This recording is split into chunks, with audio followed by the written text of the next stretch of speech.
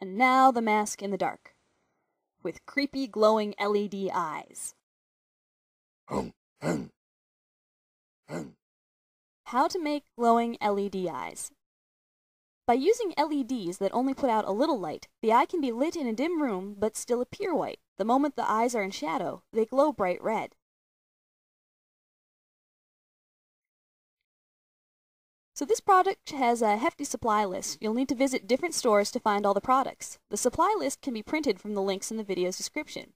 This product combines craft making, electronics, and costume design, so you'll need to have a few skills on board. You'll need to know how to solder for connecting wires and components. You'll need to know how to work with Plexiglas type materials for cutting 1/8 inch polycarbonate sheets. You'll need to know how to work with a hand torch or heat gun for heating up the polycarbonate to 280 degrees Fahrenheit and shoving the back of a spoon in it to make a pair of lenses. So, building those eyes. Making polycarbonate lenses allows for a very clear lens that gives the eye the appearance of depth in light and in the dark. The shape and the colors are up to you. Here's a different set of colors on a similar eye.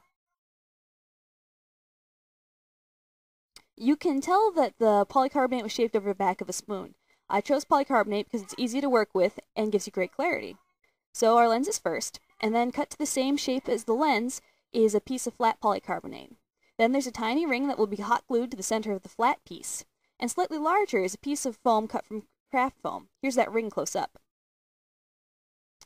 So, the ring is hot glued to the center of the flat polycarbonate piece. Then the polycarbonate is painted on both sides with acrylic paint.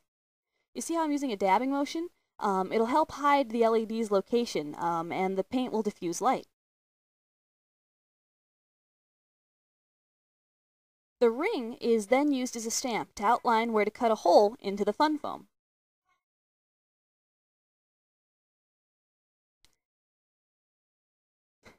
After cutting the hole, trace the foam onto tinfoil, and then cut the tinfoil out. Use a thin layer of glue to attach the foil to the foam piece.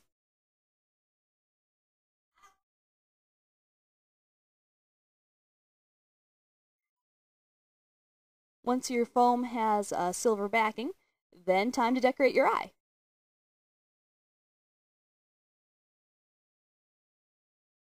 Peel back some foil from around the hole and use a very small amount of glue to join the foam ring to your foam piece.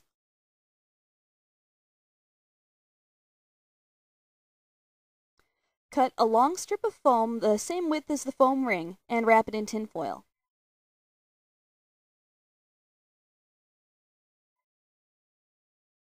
Gauge how long the foam and foil strip has to be to enclose only 1/2 of the eye.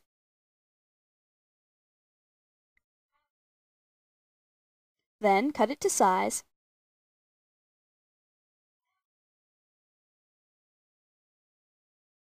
and glue it in place. This will also help hold the little foam ring flat against the polycarbonate. By using the foam ring to block out light, the costume's eyes will glow, but no light will leak in and blind the wearer.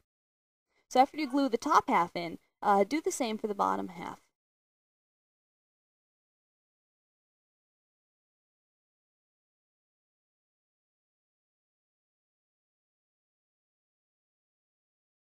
Once they're both glued in, seal the foil and foam strip against the painted surface of the eye. This further helps keep the foam tightly pressed against the polycarbonate, and it keeps you from accidentally getting flecks of tinfoil inside your eye.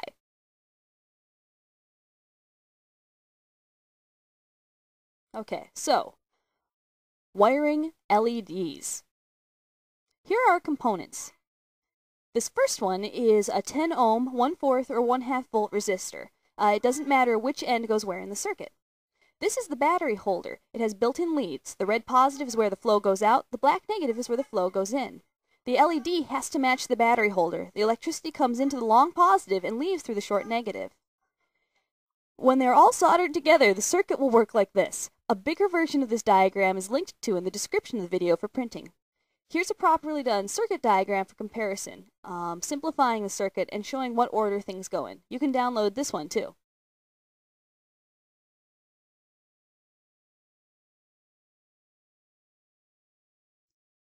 So we bought our electronics at Radio Shack. We chose our batteries, LEDs, and resistors based on doing math formulas because LEDs require lots of love to install. There are links to an online calculator and resources in the video's description.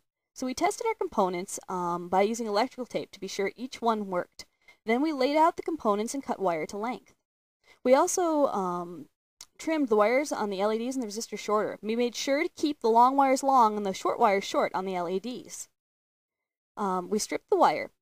Some pliers have built-in wire strippers, but we nicked the plastic with scissors and then popped it off to expose the wire. So that's how this goes.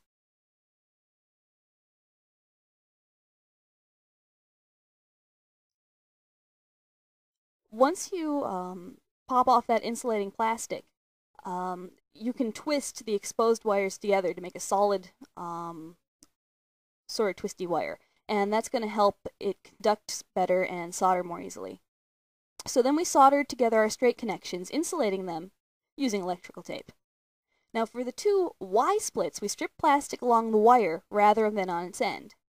Then we wrapped this stripped end of another wire around the first wire and soldered the joint. The two Ys were twisted together and insulated with electrical tape to make a really solid pair of splits. So here, when the soldering is almost all complete, all the wire components start to make sense. Installing the eyes.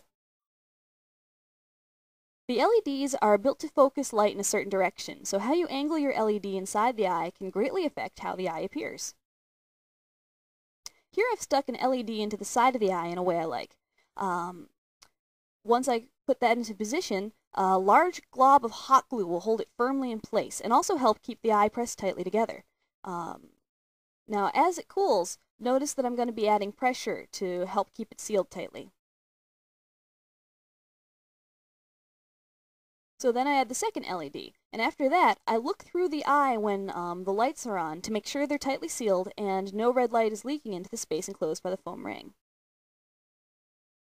So it's time to add the lens to the eye and finish it off. So now I clean the polycarbonate before gluing on the lens. I'm making sure I have the lens on how I like it before I glue it, because once this is done, it's not getting undone. And notice I pick away the tiny strings of glue. If I try to rub them off, they will smear into a nasty plastic film over the polycarbonate. Once the lens is in place, I seal it with hot glue to help keep water vapor and dust from getting into the eye. So one dab on each side to hold it in place. Again, picking off the strings.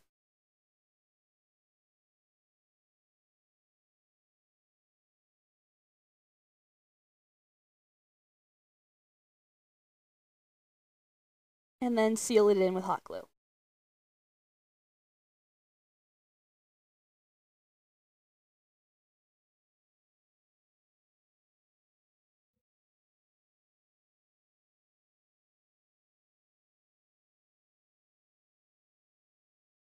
So now the eyes are a creepy, disembodied tangle.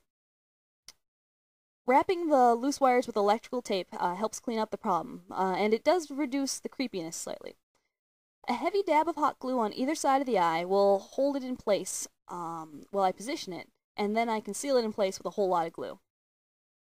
If you saw the How to Make a Werewolf Mask video, you remember that the eye holes were cut to match the eyes of my wearer, Ben.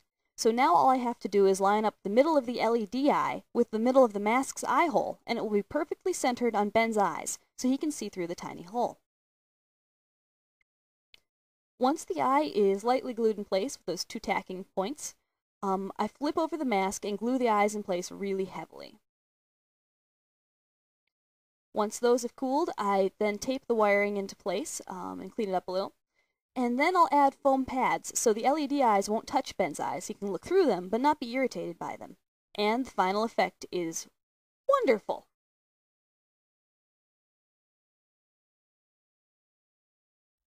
The end.